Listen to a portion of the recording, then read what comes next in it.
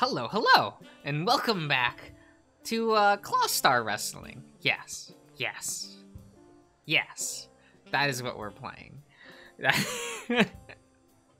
Don't worry about it. I'm in the middle of cooking. It's fine. It's fine. I can just do a 20-minute video in the middle of cooking. Don't worry about it. It's like things are boiling. It's all good. I mouth a wordless plea for him to stay here. To stay as he steps away to help another guest, and that's when I hear his voice in my ear.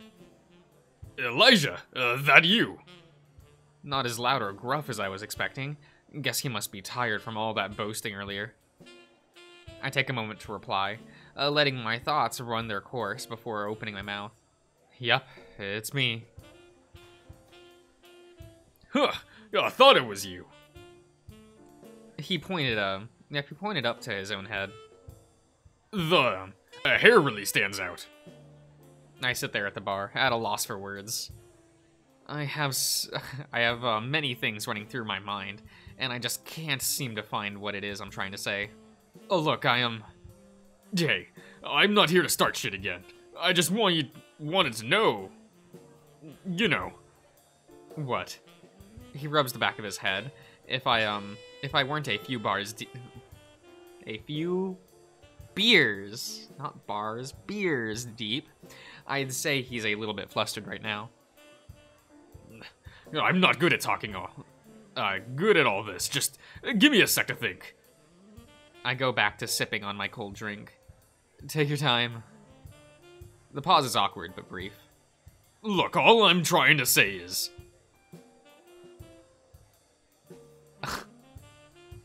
Before Tremor can get a word out, I see his friends have surrounded us at the bar. More unwanted company. Great. Oh, dude, is this the guy? Yeah, it's gotta be. Holy shit. Look at his little hair thing. Dude, you got annihilated out there tonight. How are you still in one piece? Must be crazy to want to get in the ring with this guy, right? Look at him. He's a lot smaller in person, though.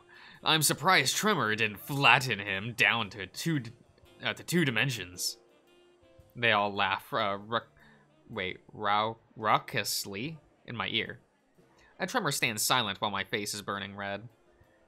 So he just came over here to fucking embarrass me again, huh? Is that it? That's it. I'm out.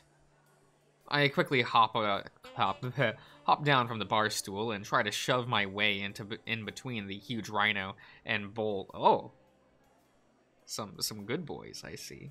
I hear. I guess. Wait, and a bull that are blocking my exit. Dude, where are you off to in such a hurry, little man? Hey, we were just joking around. No need to get in a tizzy. Get the fuck out of my way. God damn it, they won't budge. These drunk assholes are blocking my only way out. Oh, come on, dude. I thought you'd at least be strong enough to move us. I don't need another fucking fight on my hands tonight. He said to fucking move out of the way. Tremor's voice booms loud enough to shake a few glasses and bottles, and their laughter stops immediately. The whole bar is now awkwardly silent as everyone's eyes turn our way. Tremor's stupid friends make way for me as I storm out of the bar door. Despite the silence, I barely hear Tremor over my own raging thoughts as he calls out to me while I'm leaving. Elijah, damn it! Wait! The heavy door flings open as I push through. I swear if this wasn't Arlo's bar, I would be kicked out. I would have kicked it off the hinges. I'm such an idiot. I can barely see thanks to the tears welling up in my eyes. Perfect. Now I'm crying too. Damn it. Why does it feel like the universe is out to get me tonight? I stop on the empty sidewalk in front of the bar. Thank fuck no one can see me like this right now. I just want to scream into the void. The heavy doors swing open again behind me. Eli, wait! God damn it. Please, just give me a sec.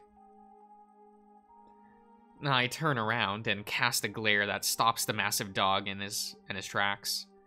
What, Tremor? What? What do you fucking want from me? Is it not enough to humiliate me in the ring, that you need to do it in front of all of your drunk friends too?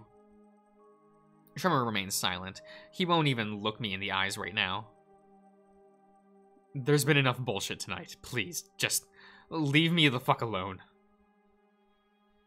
He lets out a huge sigh and looks up to meet my eyes. I can tell he's upset. Why is he upset? What possible reason could he have right now to be upset? Look, He pauses a moment. I just want to say that I'm sorry, okay? Sorry for what? Well, what's the line? Sorry for what? My daddy said, like, okay. For what? For how you're treating me? Or for getting me worked up and ditching me once you've had your fun? Both. Fuck! You just what? I'm sorry! He shouts the words at me. I really don't know how to say it. Tremor stops to look away, trying to choose his words carefully. That's a first. I wipe my eyes with the sleeve of my jacket and shove my hands into my pocket. Pockets. There's an S there. I start to ease my posture up as he goes on. Look, I put on a big fucking show every time I step into the ring. And you know, I'm just too stupid to turn it off sometimes. All the times I've just been a dick to you. Really. I'm sorry. Should I turn up the volume on the Gamu? Okay, I'll do that. You might not believe me right now, but really, I am. His shoulders drop. You were right earlier, in the locker room. And I wouldn't be where I am without you, busting your ass out there for my benefit. The thought never crossed my mind tonight, before you actually said it out loud. And of fucking course my fragile ego couldn't stand it. Wait, he actually listened to something I said for once? And he's agreeing with me? Lyra knows it too. She told me as much when I ran into her tonight. She said that I need to get my shit together, or she'll drop my sorry ass from the roster. I've been chewed out plenty of times, but she really made her point clear. I really am just a slab of meat that's barely getting by. You two are really the only people who've ever made an attempt at pointing that out to me, and Lyra did it because of her bottom line. It feels like you're the only one who tried to get it through to me, because you cared. I've scared off everyone else, but you actually seem to give a shit about all this. Tremor gestures with his hands to help try to articulate his point. He still isn't looking me in the eye. I take a moment to think, letting the silence fill the air. Does he really mean what he's saying? Is he just drunk? This sudden shift in his attitude is weirding me out right now. Is his apology genuine? Am I even still mad at him? God damn it, Tremor. Lyra told me the same thing, more or less. She said that I need to move on from jobbing for you, or she's going to get rid of both of us. His ears droop and he sighs. I've never seen this side of him before. For once, he's letting me see him be vulnerable. You're probably better off without me. Tremor. You actually know what you're doing out there, while I'm just dragging you down. I'm a heel for the crowd and nothing else. I let out a sigh that I feel I've been holding all night. I don't want that. I don't want to stop wrestling. But I also don't want you to stop either. Excuse me. Tremor finally looks at me. I can see the tension in his shoulders start to release. It's a small relief to hear the big dog actually listen every now and then, but it sure as hell took him long enough. Listen to me. I just need you to actually give a damn when you're in the ring. You know what what the audience loves to see, but you barely know how to keep yourself safe. Do you even realize how many times you've botched your moves? I have to work twice as hard to make sure neither of us wind up getting hurt. Stop being such an asshole, and let me help you. I know. I've been so shitty. I'm sorry. He sighs and looks away again. I ease up. It's honestly nice to get all this stuff off my chest. I guess his talk with Lyra really hammered home the reality of the situation for him. You know, I really only did all that stuff because I thought you liked being shoved around. I'm caught off guard by his remark. So, Tremor did know how much I was enjoying all that. That's all he always goes out of... Wait, that's why he always goes out of his way to shove me in his pits, smother me with his bear hugs, trample me with his stupid massive paws. Am I the only one just now putting this all together? How blind can I be? And I don't know. I just kind of went with it. Being that big jerk and all, I mistook it all as enthusiasm. But I guess I was wrong, and yeah, again, sorry. I don't really know what else there is to say about it. Tremor. You big idiot. For once, you're not entirely wrong. The dog cocks his head? Yes. God damn it. Don't make me spell it out for you. I sigh again. Yes, I fucking love that you're a big jerk. I love how much you love to crush me. Why do you think I've stuck around so long with a big dolt like you? His eyes light up, and the weary look on his face eases up. Huh, I knew it. And right back to his to being smug. Classic. I guess that's one issue resolved, at least. Well, mostly, but... Why the hell would you go out of your way to even do all that in the first place? He gulps, and his eyes widen. I don't think he was ready for that question. Tremor scratches the back of his head with a big paw, scrambling to put together a cohesive sentence. Well, I don't really know how to put it, but... He gulps. I really like you, okay? There. Fuck. We both stand in shocked silence. My ears are burning hot. My face is bright red. Here I've been feeling like the biggest dumbass on earth for having a crush on this guy. And he just blurts out that he feels the same way. Cars pass by on the street while we awkwardly wait for the other to say something. We must both look like such dumbasses out here right now, staring wordlessly at each other. Yeah, that's all I wanted to say. I'm sorry and I'll leave you alone. Tremor, wait. God damn it, you big lug. I really like you too. Even when all the dumb bravado, all the showboating, just everything. It's hard to explain. I swear I can see his tail wagging. You big idiot. Yes, despite feeling like I got pulverized by, a hydraulic press every Friday night. The reason I'm able to do what I love. And you do it well. It's hard work, but I know you love it too. You can't fake that shit. So there, I like you. You like me. Now we're both just going to have to figure out what that means.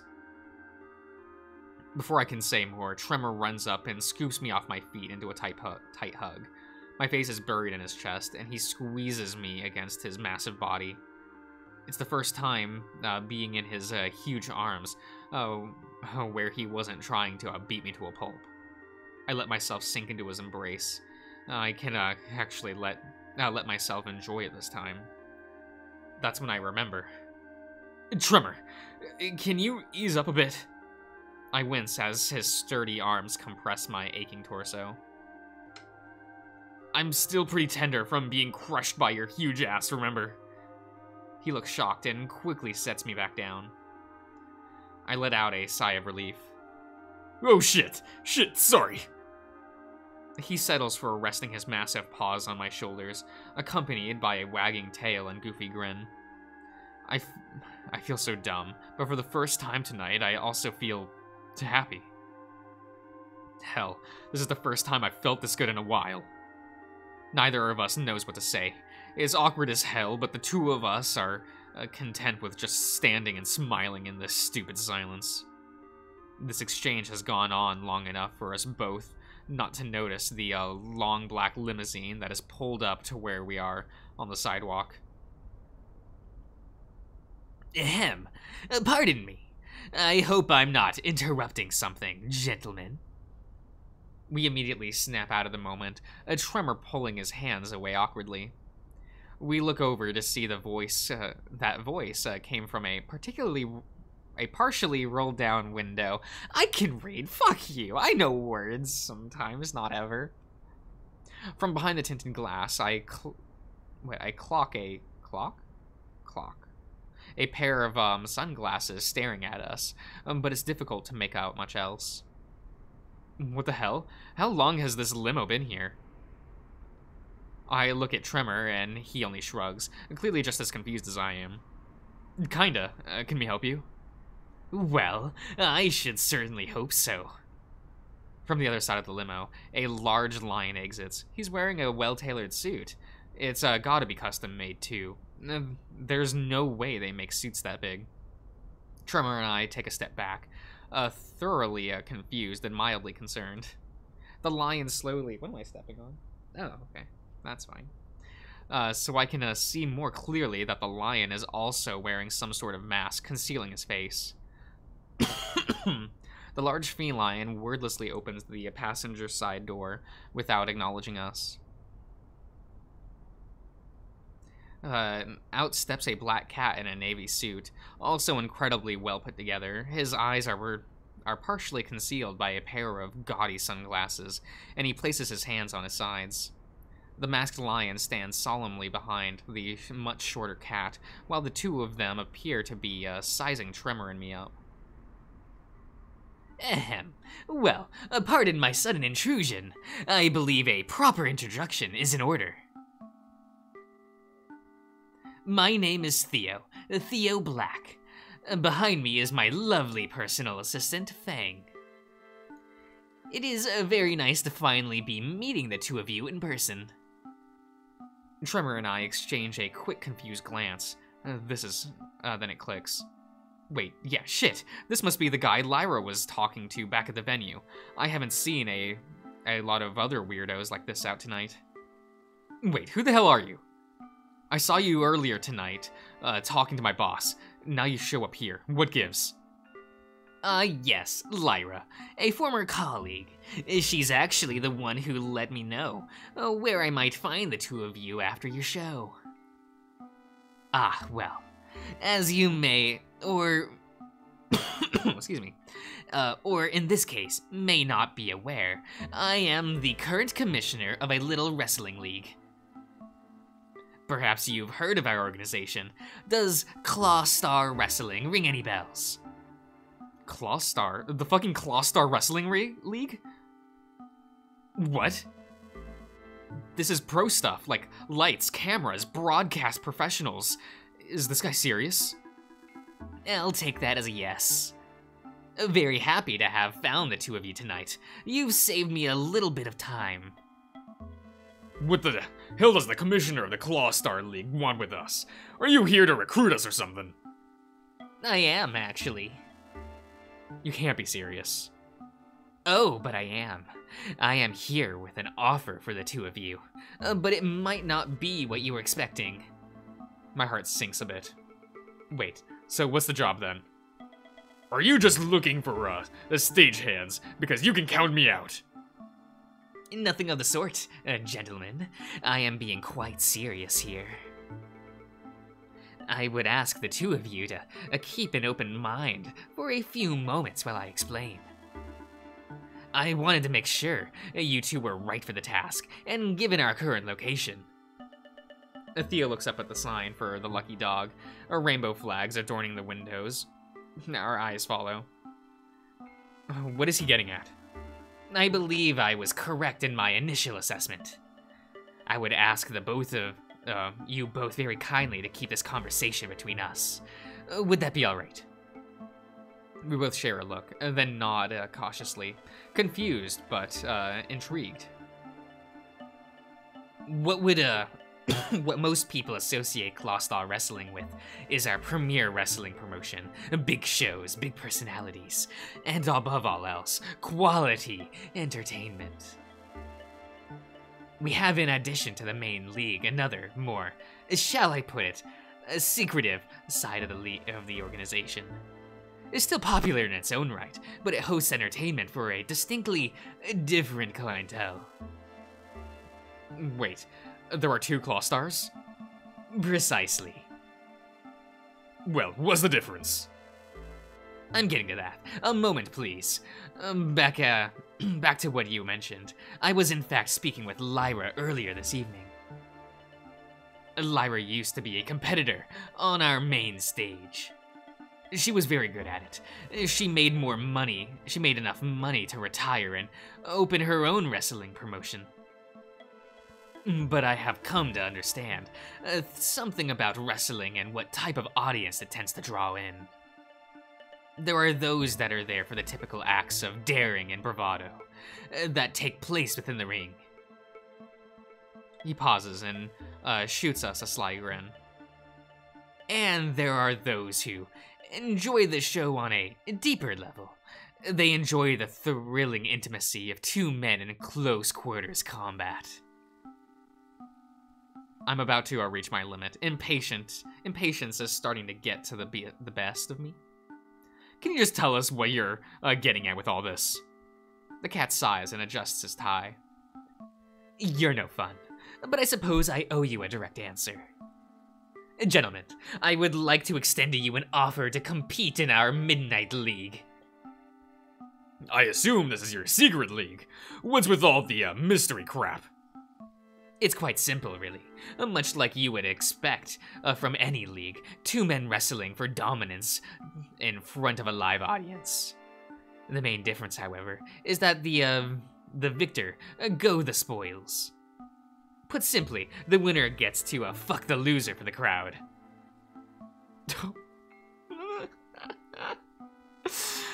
Oh.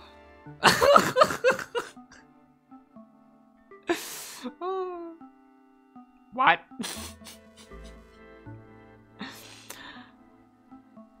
Are you serious?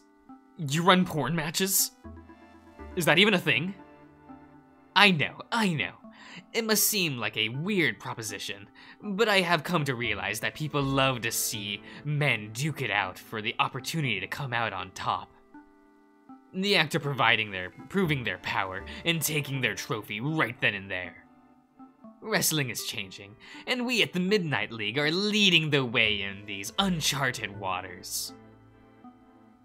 What the hell am I listening to? Some sort of secret sex wrestling cabal? You are probably thinking this is some sort of elaborate ruse, but I assure you it is not. I am very serious about this offer. I have seen the 2 of you in the ring, and let's be honest, you are just 1 step removed from fucking each other already. Are you not? Tremor moves forward, his confusion quickly turning to agitation. Hey now, you listen here, you little... Fang steps forward in front of Theo, facing the hound without hesitation. The lion is the only guy I've seen that could match his size. I could wager a guess. He knows how to use that brawn too. Tremor hesitates and stops in his tracks. Theo gives a polite laugh before waving a hand to signal for Fang to back down. He resumes his position behind Theo with a gruff. Now, no need to be hasty here. I spoke with Lyra, and she gave me your names and potential candidates. Names as potential candidates. So what? You were just scouting earlier? Precisely. She normally wouldn't give me the time of day for trying to poach her wrestlers, but seemed eager for the 2 of you to move on to a bigger opportunity. Then what was all that shit Lyra was talking about earlier? A Tremor steps back, standing slightly in front of me while maintaining eye contact with the masked bodyguard. Okay, so I will end the part here, everyone. So I'll see you around.